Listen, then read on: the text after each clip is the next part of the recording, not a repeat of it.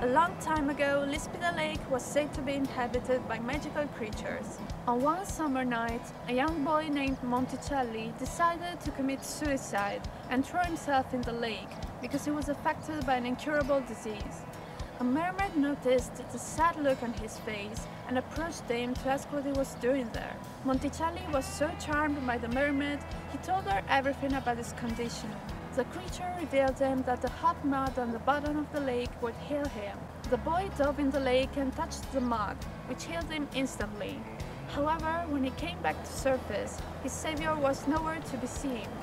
The legend tells that Monticelli's ghost still wanders near Lispida Lake, looking for the mermaid who had saved his life. Every year, the two can meet again for one summer night and dance together until dawn.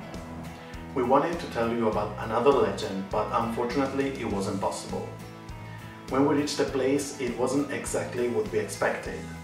In fact, the fountain was ruined and the surroundings were covered in garbage. Several trees were blocking the path, and we couldn't even get to record everything we needed in order to talk about the legend properly.